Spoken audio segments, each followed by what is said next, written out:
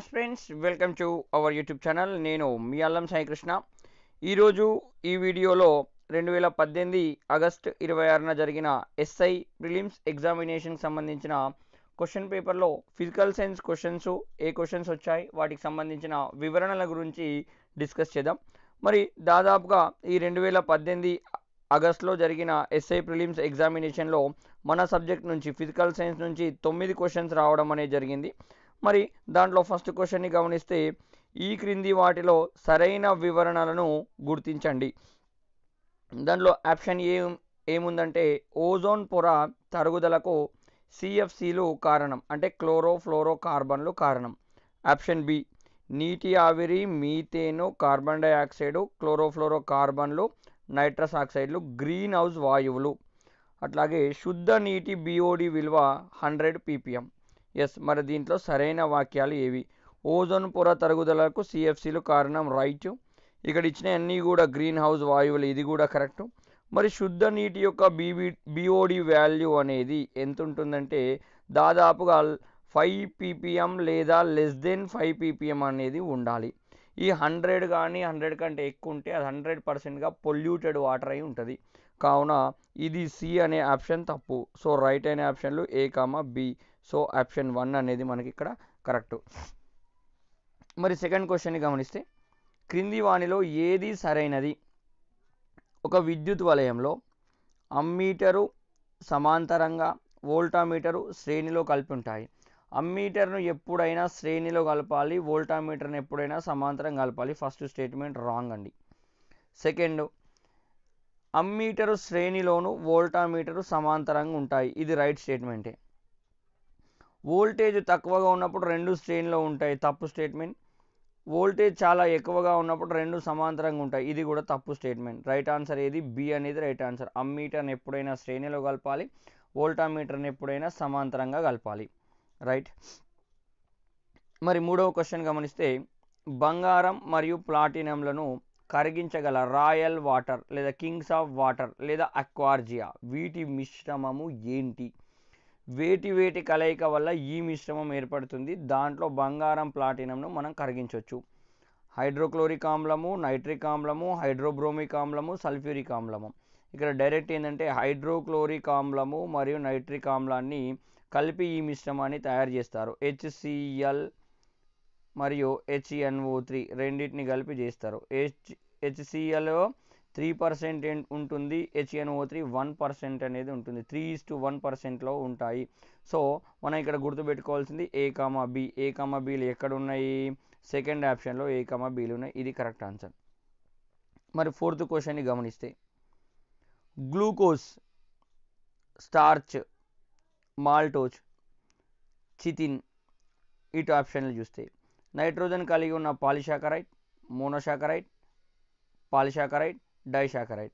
అయితే దీంట్లో గ్లూకోజ్ అనేది మోనోసాకరైడ్, గ్లూకోజ్ అనేది మోనోసాకరైడ్. స్టార్చ్ అనేది పాలిసాకరైడ్, స్టార్చ్ అనేది ఇక్కడ పాలిసాకరైడ్. మరి మాల్టోజ్ అనేది డైసాకరైడ్, మాల్టోజ్ అనేది డైసాకరైడ్. మరి చితిన్ అనేది ఇక్కడ నైట్రోజన్ కలిగి ఉన్న పాలిసాకరైడ్. మనం ఇక్కడ గమనించాల్సింది glucose monosaccharide, starch polysaccharide, maltose disaccharide, చితిన్ nitrogen కలిగి ఉన్న పాలిసాకరైడ్. సో ఈ ఆప్షన్లు మనం చూసుకుంటే ఫస్ట్ ఏంది? సెకండ్ ఆప్షన్ ఒకటి వచ్చింది, yes second, next third, next 4, next 1. ఈ ఆప్షన్లు ఉన్న దాన్ని మనం రైట్ ఆన్సర్గా తీసుకోవచ్చు. ఎస్, ఈ విధంగా కూడా మనము గుర్తుపెట్టుకోవాలి. అదేవిధంగా నెక్స్ట్ క్వశ్చన్ ఏంటంటే, ఇక్కడ కూడా మరో మ్యాచ్ ద ఫాలోయింగ్ ఇచ్చిండు. ఆస్పిరిన్, మ్యూరియాటిక్ ఆమ్లం, ఇబుప్రోఫెన్, ఆర్డిఎక్స్. ఇట్ ఇస్తే సైక్లోట్రైమిథిలిన్ ట్రైనైట్రమైన్, ఎసిటైల్ సాలిసిక్ ఆమ్లం, హైడ్రోక్లోరిక్ ఆమ్లం, అరైల్ మిథైల్ ఎసిటిక్ ఆమ్లం ఇచ్చడం జరిగింది. ఇక్కడ సింపుల్ ఫస్ట్ బేసిక్ గుర్తుపెట్టుకోవాల్సింది మనకు మ్యూరియాటిక్ ఆమ్లము, హైడ్రోక్లోరిక్ ఆమ్లము, మ్యూరియాటిక్ ఆమ్లం అని పిలుస్తాం. అట్లాగే ఆస్పిరిన్ అనగానే మనకు ఎసిటైల్ సాలిసిక్ ఆమ్లం అని గుర్తు రావాలి. ఆస్పిరిన్ అనగానే ఎసిటైల్ సాలిసిలిక్ ఆమ్లం అని గుర్తు రావాలి. అదేవిధంగా ఇబుప్రొఫెన్ అంటే అరైల్ మిథైల్ ఎసిటిక్ ఆమ్లం గుర్తు రావాలి. అట్లాగే ఆర్డిఎక్స్ అంటే సైక్లోట్రైమిథిలిన్ ట్రైనైట్రమైన్ ఇది ఆర్డిఎక్స్కి సంబంధించింది. సో ఫస్ట్ ఏముంది మనకు ఆప్షన్లలో ఏమొచ్చింది, 2 వచ్చింది, 3 వచ్చింది, 4 వచ్చింది, 1 వచ్చింది. మరి ఎక్కడుంది 2 3 4 1 అనేది, 2 3 4 1 అనేది థర్డ్ ఆప్షన్లో ఉండడం జరిగింది. Yes, third option correct. అట్లాగే ఇంకొకటి ఏమడిగిండు, క్రింది వానిలో శక్తినిచ్చే అణువులను గుర్తించండి. శక్తినిచ్చే ఆప్షన్లలో కార్బోహైడ్రేట్లు, ప్రోటీన్లు, లిపిడ్లు. కార్బోహైడ్రేట్లు, లిపిడ్లు, విటమిన్లు. కార్బోహైడ్రేట్లు, ప్రోటీన్లు, విటమిన్లు. ప్రోటీన్లు, లిపిడ్లు, విటమిన్లు. సో కంపల్సరీగా కార్బోహైడ్రేట్స్ ఫస్ట్ ఉండాల్సిందే. దాంతోపాటు ప్రోటీన్లు, లిపిడ్లు ఈ 3 కలిసి మనకు శక్తిని ఇవ్వడానికి అవకాశం ఉంటుంది. ఈ 3 కూడా శక్తిని ఇచ్చే అణువులుగా చెప్పొచ్చు. So answer 1 correct. మళ్ళీ ఒక జతపరచుడు ఇక్కడ ఇవ్వడం జరిగింది. ఒక పక్క చెర్నోబైల్ విపత్తు, భోపాల్ విషాదం, ఓజోన్ రంధ్రం, కాంతి రసాయన స్మోగ్. ఇటు చూస్తే పెరాక్సీ అసిటైల్ నైట్రేట్, క్లోరోఫ్లోరో కార్బన్లు, రేడియోధార్మిక పదార్థాలు, మిథైల్ ఐసోసైనేట్. మనం ఫస్ట్ గుర్తుపెట్టుకోవాల్సింది ఎస్, భోపాల్ విషాదం అనగానే మిథైల్ ఐసోసైనేట్ని గుర్తుపెట్టుకోవాలి. ఎస్, ఓజోన్ రంధ్రం అనగానే మనకు తెలిసిన బేసిక్ ఇన్ఫర్మేషన్ క్లోరోఫ్లోరో కార్బన్లు. మరి సార్ చెర్నోబైల్ విపత్తు ఏంది, కాంతి రసాయన స్మోగ్ ఏంది?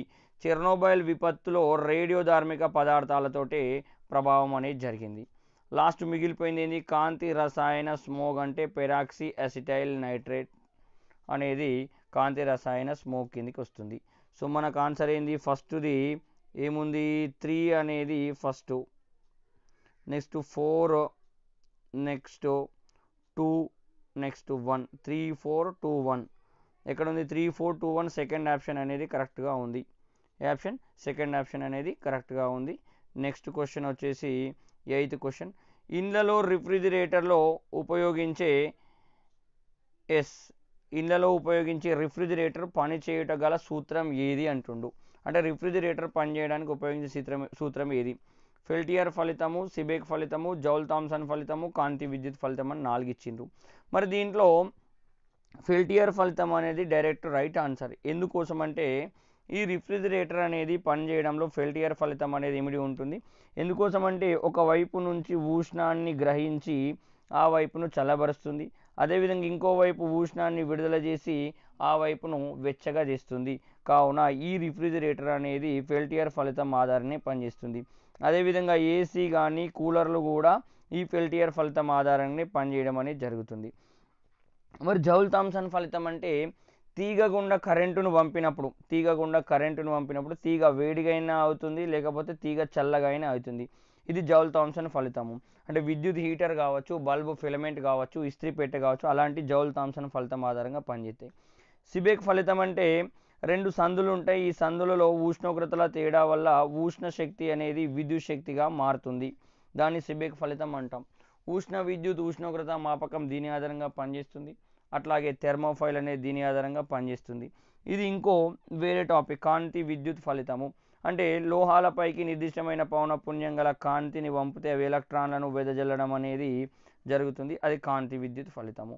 సో ఇక్కడ మనకు ఆల్రెడీ రైట్ ఆన్సర్ మనం డిస్కస్ చేసాం, కానీ ఈ టాపిక్స్ కూడా గుర్తుపెట్టుకొని కంపల్సరీ ప్రతి ఎగ్జామ్లో ఈ వాటిపైన క్వశ్చన్ అడగడానికి ఆస్కారం అనేది ఉంటుంది. అట్లాగే నెక్స్ట్ లాస్ట్ క్వశ్చన్, సరైన వాక్యాన్ని గుర్తించండి.